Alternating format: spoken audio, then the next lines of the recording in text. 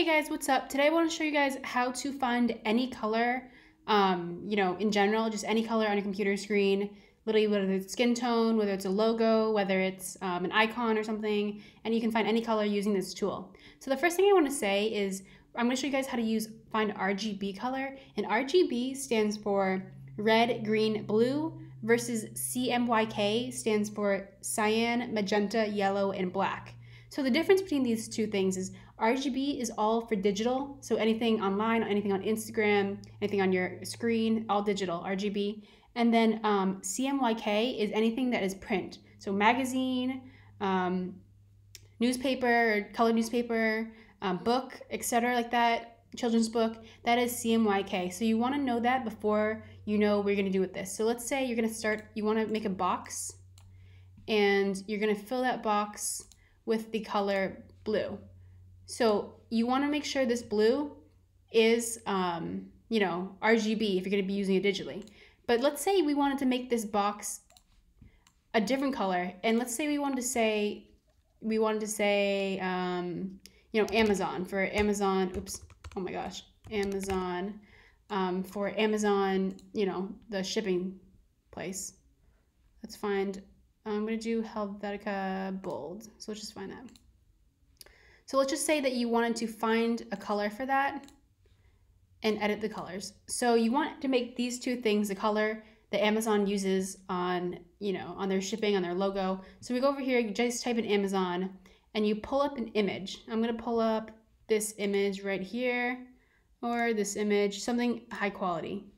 Like here, this is fine. I'm going to pull up this image, and I want to know what color that yellow smiley face / arrow thing is.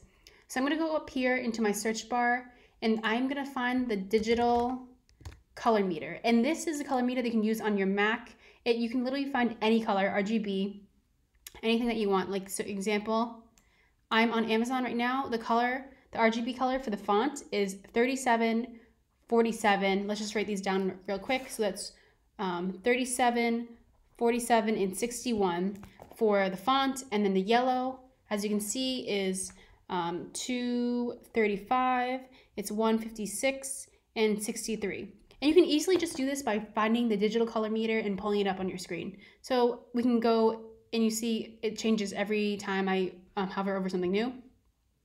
We'll go back into InDesign, and I want to make this color that yellow. So I'm going to go in here, drop down, make a new swatch, open it up, and see it's on CMYK right now. That is for print. I'm going to go to RGB, and I'm going to type in 37. I'm going to type in 47 and 61. So that should be the yellow. Oops, no, that's a font. That's a font color. So let's just change that. So I'm going to make that this font color. That is the Amazon font color. And then I'm going to make this color the Amazon yellow. So we'll do a new swatch again, and we can just name this. We can name this something, but I'll just keep it like that for now. Open up a new swatch again, open it up, and then RGB, and this is going to be the yellow. So it's going to be 235, I believe. It was 156, and it is 63. So that's the Amazon yellow. It looks a little bit darker, but did I mess something up? No, it actually is right. It's just a smaller version of this. But as you can see, this is exactly the Amazon color. If I pull it up here, I know it looks a little different because there's no border, but it's the exact Amazon color. So let's just find this color, and we'll do no border, none, and it does look similar to that. See that? So that is the exact Amazon font color and yellow that they use. We'll pull that digital color meter up just to check again. Digital color meter. And yeah, so that's 235, 156, and 63, and then this is 37, 47, and 61. So this is how to get a color on anything. Again, you can search another logo. Let's just say, let's just search any shade of blue that we want. Let's say we want this type of blue, this blue, any of these blues. Let's pick this blue right here. We go up again to digital color meter, and you just write it down on any piece of paper, or just memorize it. I can't do that. 125, 146, and 2 39. So we'll go back up into InDesign, and we're going to change this. So let's change this color. I'm going to do another new swatch. This is Amazon color. Let's make a new one.